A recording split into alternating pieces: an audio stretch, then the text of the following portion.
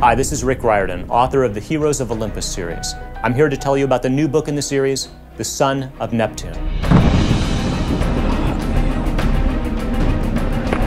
In the first book of the series, The Lost Hero, we met three new demigods, Jason, Piper, and Leo, who had a terrible quest to find Hera, who had been stolen by the giants.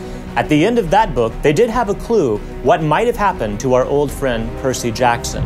They believe that he's lost and might not even know who he is. Well, in The Son of Neptune, we find out if they were right and what has happened to our old friend Percy.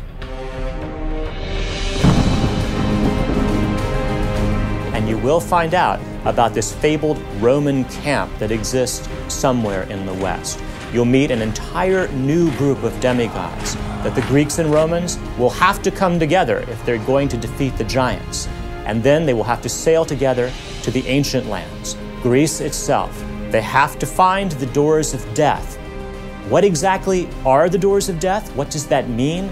I'm afraid much of the prophecy is still a mystery.